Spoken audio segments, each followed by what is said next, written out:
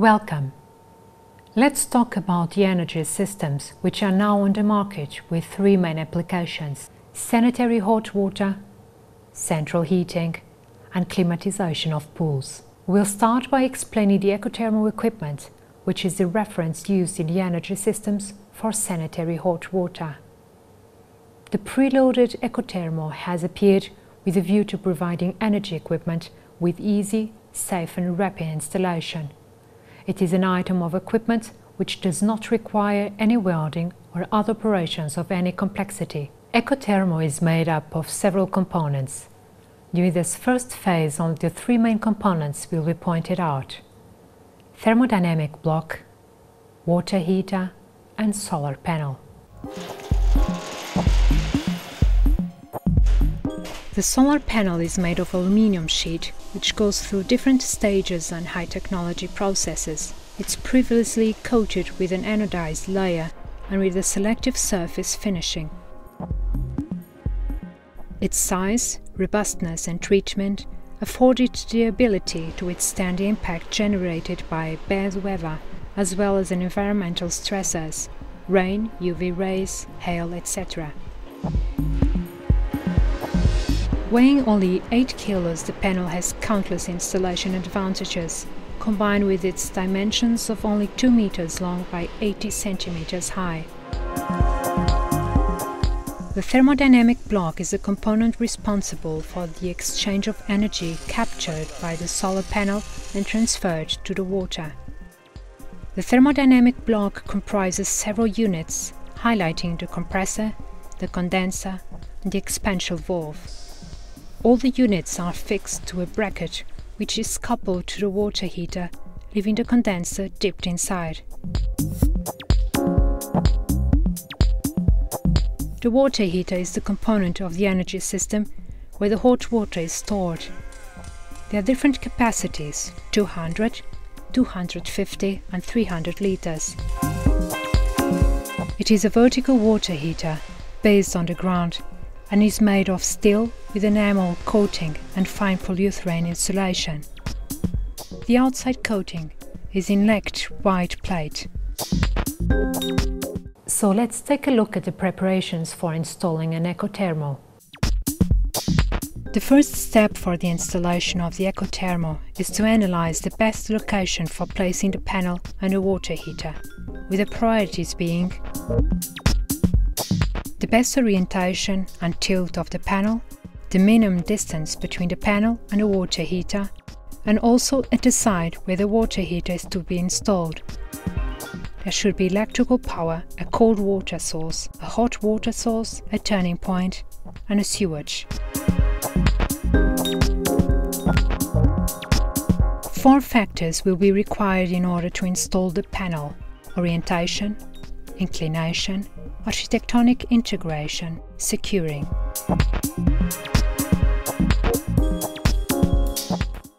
With regard to orientation, the panels should preferably be oriented southwards, but they may also have an orientation towards the northeast or northwest.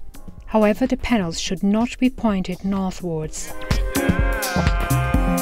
The inclination angle of the solar rays in relation to the ground varies according to the seasons of the year.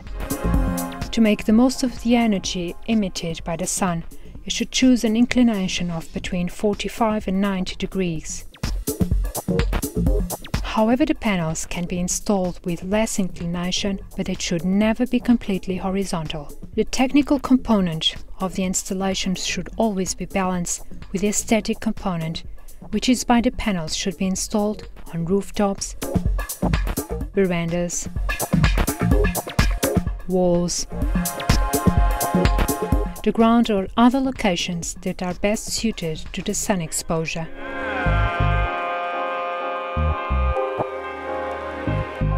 All the components of the ecothermal models are carefully packed in individual boxes.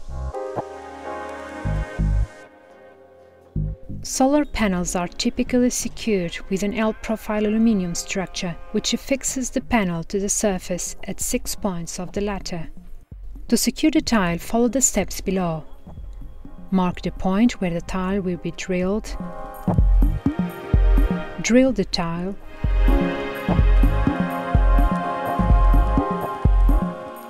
place a bushing,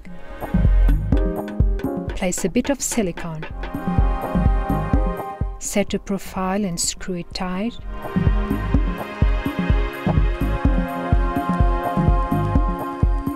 Seal the base of the foundation with silicone.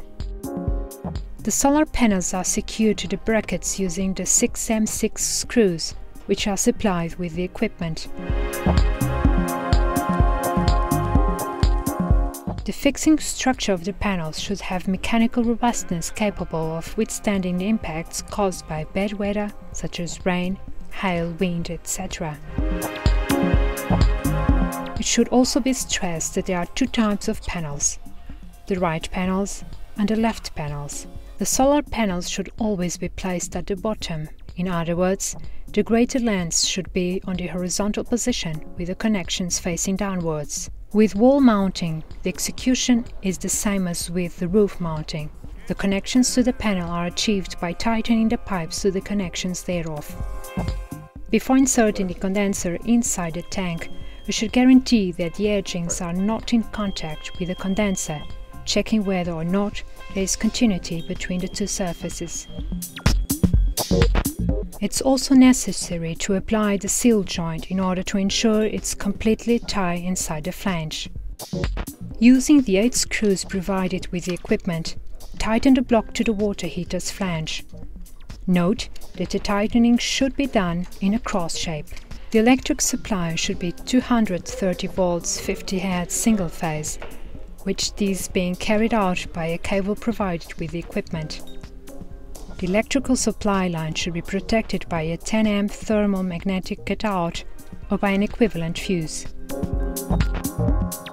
The water heater can be placed in different compartments such as the garage, the basement, the pantry, the attic, etc. It should also be noted that it comes equipped with magnesium anode, an outlet for hot water, turning point, a cold water inlet, grounding. The equipment must be protected by a pressure-reducing valve and a safety unit that should always be installed. We can now proceed to fill the water heater, open the water inlet valve and tap in order to remove the air inside the water heater. The connection between the solar panels and the thermodynamic block is achieved by way of dehydrated copper pipe. The advantages of copper over the other types of material are numerous, namely high resistance to corrosion, high thermal conductivity, great elasticity. It's profitable, efficient, aesthetic, 100% recyclable.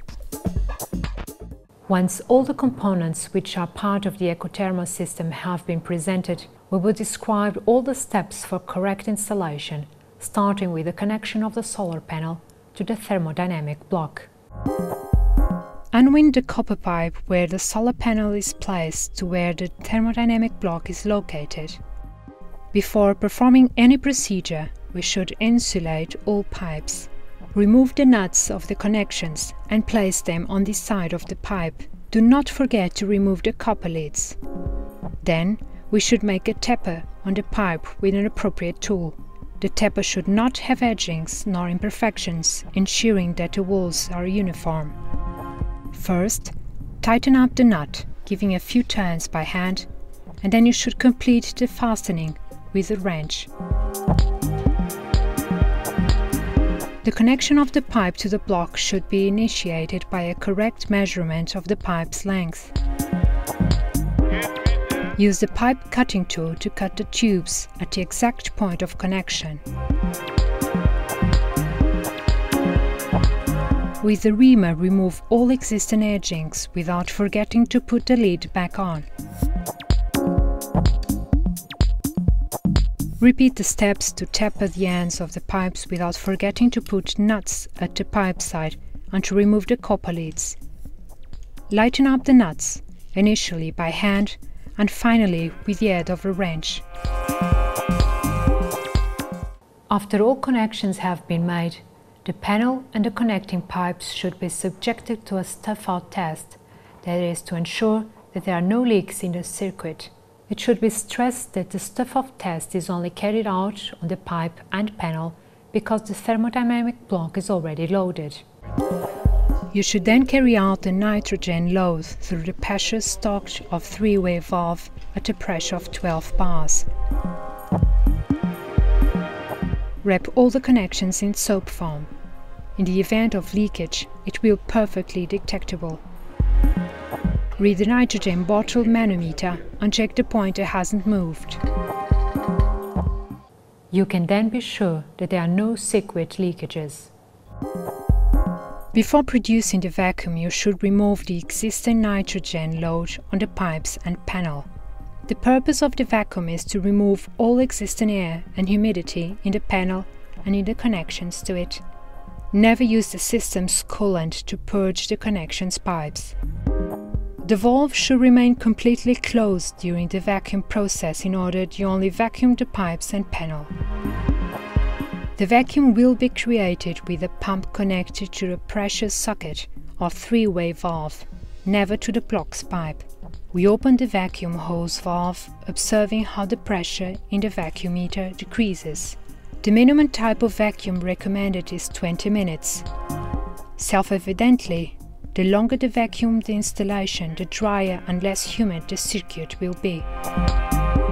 Before starting the system, it is necessary to guarantee that the water heater is completely full of water. After the vacuum process has been performed, we should slowly open the valves so that the coolant can circulate throughout the system. Please note that the preloading of the coolant was calculated for pipes with distances of between 6 and 12 meters. After opening the valves, the fluid fills the whole system. Once the installation is complete, it is necessary to connect the cable to the block and only afterwards tighten the cable on its sides.